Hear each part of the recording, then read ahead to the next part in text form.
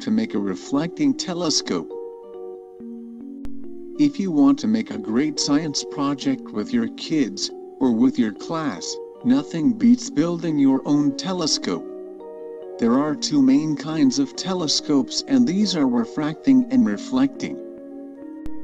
First, get a concave mirror like the kind you can get at any hardware store. Figure out the focal length of the mirror. Do this by standing outside and focusing sunlight onto a flat surface facing you. Move closer or further away until the light forms a point.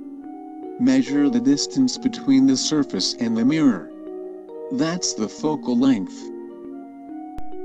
Then, buy a piece of tube that is the diameter of the mirror. It should also be slightly longer than the focal length. Glue the mirror inside, with a reflective surface facing the other end. Use a Sharpie to mark the tube 4 inches down from the mirror.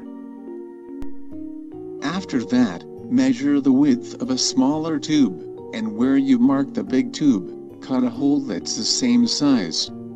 Treating this hole as 12 o'clock, cut 2 more small holes at 9 and 3 o'clock. Then push a small dowel through these last 2 holes. Then glue a 1-inch square mirror onto the dowel. Then turn the dowel so the mirror tilts at 45 degrees. Cut another small tube open, roll a small magnifying glass inside it, and tape the tube back together tightly. This magnifying piece should now be slipped into the first smaller tube, and be loose enough to move up and down, but tight enough to stay in place without you holding it. And finally, place this optical unit into the 12 o'clock hole.